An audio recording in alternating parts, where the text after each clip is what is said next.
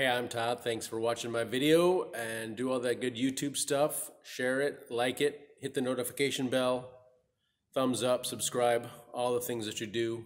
Thanks for taking the time to watch my video and saving some money perhaps. I also invite you to check out the links in the description for some long-term savings with the stock market, and checking out the links for either E-Trade or M1, where you can save and trade fractional stocks, or Webull, which is usually giving away a couple free stocks for just depositing $100. So I strongly invite you to invest in your future and check them out.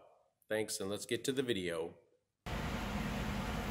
2011 Honda Civic air conditioning compressor seized up.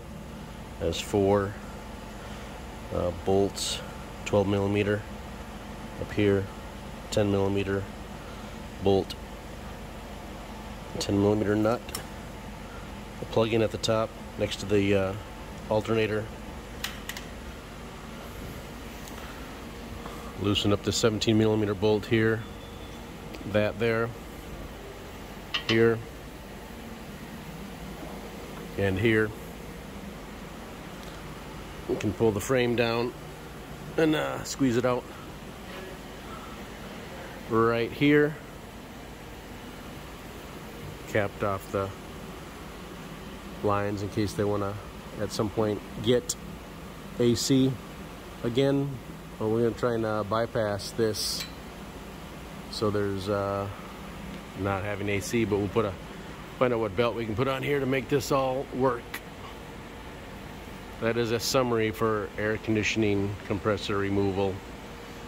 Took the fender out, has some push pins.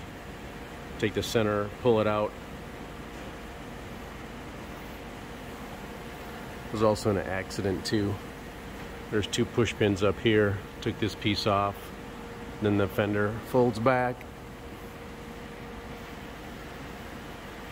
It gives us that nice open space.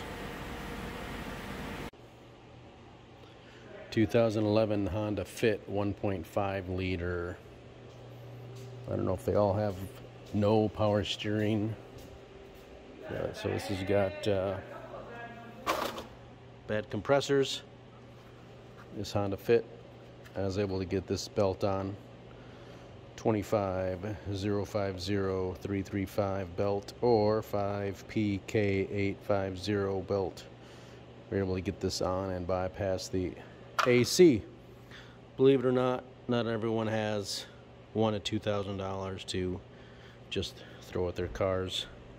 So if you need some help, hope this helps someone out there with their Honda Fit or 1.5 liter. And this would be with no power steering. When we looked up a vehicle with no AC, nothing came up. So this is our fix. Hope it helps someone.